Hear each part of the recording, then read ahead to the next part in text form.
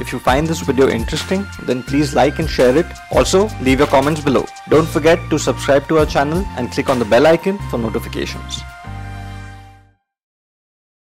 Now let's focus on the applications of the MOSFET. Same as the BJT, MOSFET can also be used as a switch.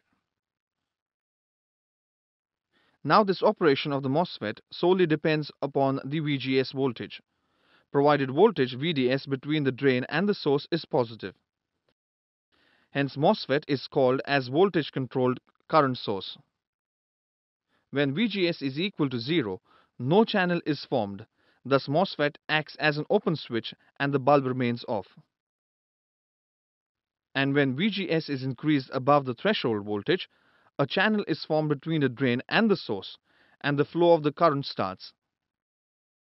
Thus MOSFET acts as a closed switch and the bulb glows.